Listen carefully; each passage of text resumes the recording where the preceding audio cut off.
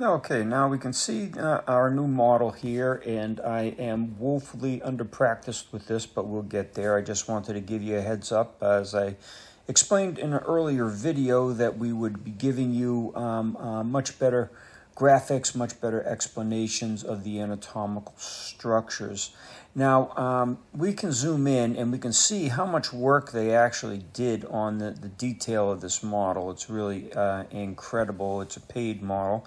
But so far, it seems to be worth every penny of it. We'll see how things go as it pans out. I have a little difficulty. You're going to start to see all the controls that are on. And we'll have some interruptions in the screen. I haven't figured out how to turn those off, but I will be looking. Now, let's get rid of the skin here. Okay, and what I have here is the blood systems. I have the connective tissue, the skeleton, and the nerve tissue so far. So let's zoom out just a little bit, and we can see this guy.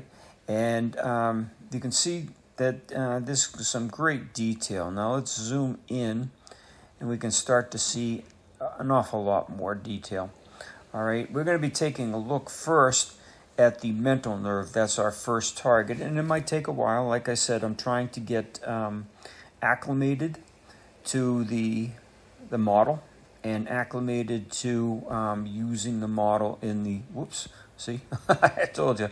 Let's see, I can't really function him. Let's turn him around a little bit. There we go. All right.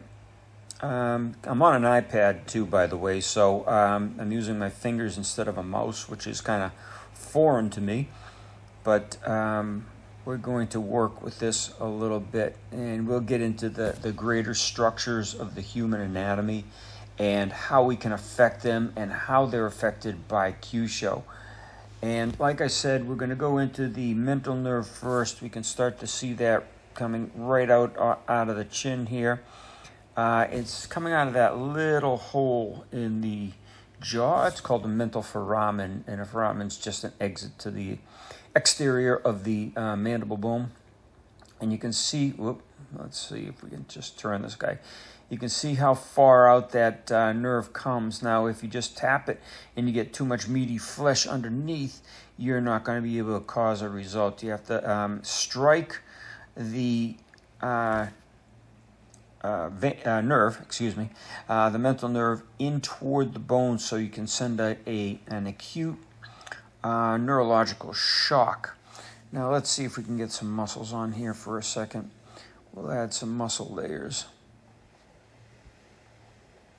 Okay, so we can see here, maybe we can see here, okay, how that underlying muscle there is going to buffer that from the front.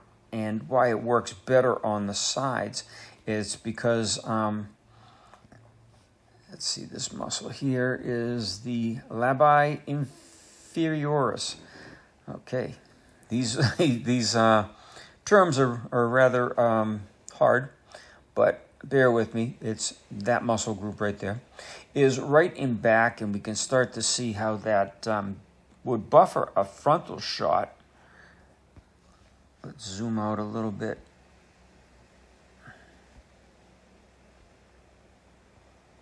Rotate this guy. Zoom in. So you can see how those muscle groups go right underneath, and how they would cause a buffering, an attack.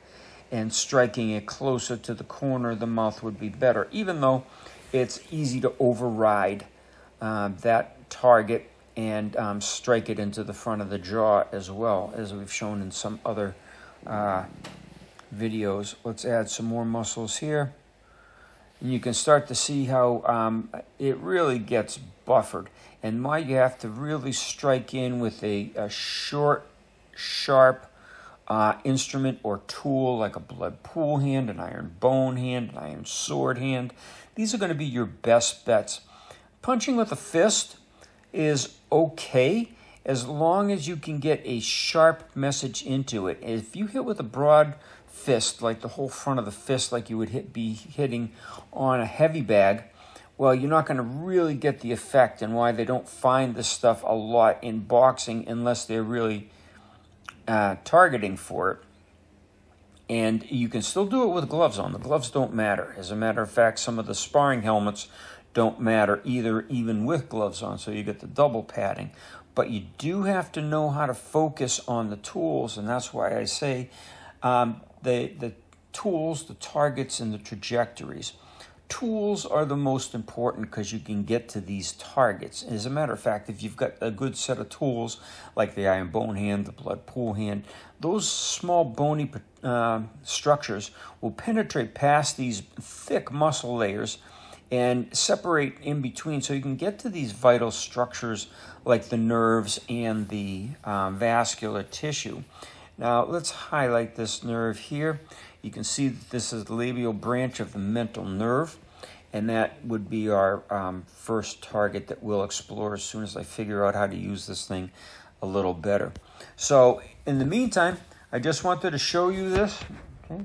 And I wanted to experiment a little bit with the recording, the screen recording on the iPad, the moving around with the iPad, everything. And I will be editing this film to get off to you sometime soon.